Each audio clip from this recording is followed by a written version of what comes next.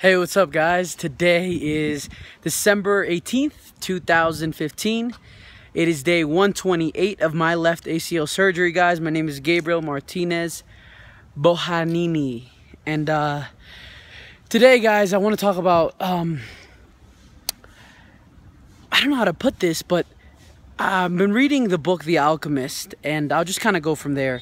It's a great book. I mean, I'm only about page 40, but it starts about a boy who's a shepherd, and he's walking around, and he's just feeling as if he's not good enough in life, and he has this girl that he really likes in a different town that he hasn't seen in a year, and so he's looking also for a treasure, and he's promising a lot of things without actually have gotten it, which sometimes I tend to do, and I think people also do, is promise things we don't yet have. Well, Paulo Coelho, the author of the book, said it best, and this is what kind of inspired me.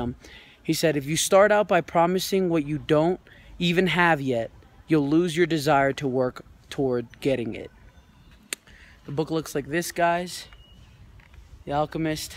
And, you know, I kind of related that to the knee brace thing. I know a lot of people ask me about the knee brace, if I have it or I don't. I don't use a knee brace. I use a knee sleeve by Copper Gear, that's what it's called, and it works great. I mean, it's like a nice little like insulation kind of thing, but no knee brace. I don't train with that because it limits my movement, and I think, like the quote said, doesn't let me work as hard as how I should be towards getting my knee up and going. But guys, I'm in the beautiful city of Bogota. The sky is beautiful, has a little drizzle, but you know, enjoying life, guys. It's a beautiful Friday. Have a wonderful weekend, guys. Stay blessed, stay grinding, stay hungry, stay foolish.